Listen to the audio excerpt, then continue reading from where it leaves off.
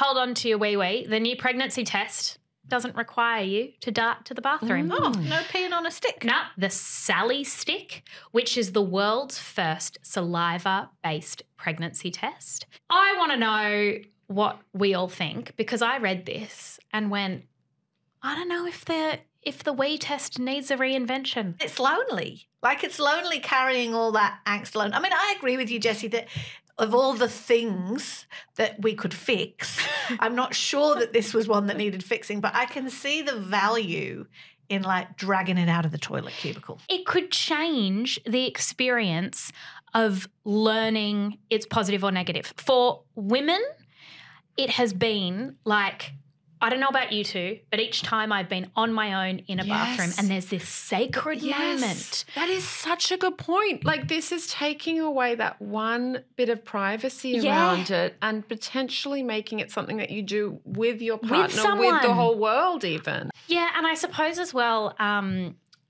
it might be, I don't know, slightly more hygienic because I was thinking about how for some reason I've kept my positive pregnancy test. Have you? So beside my bedroom, like beside my bed in my bedside drawer is a now more than 3-year-old stick of urine that I plan on keeping forever. Yep. And the way you wave it in people's faces. Yeah, with little bits of splatter. Look at this. And you do, and you take photos of it and it's just passing around your urine. Like maybe it's a little bit more decorum. We're not as precious with spit. Yeah. We're all spitting at each other all day.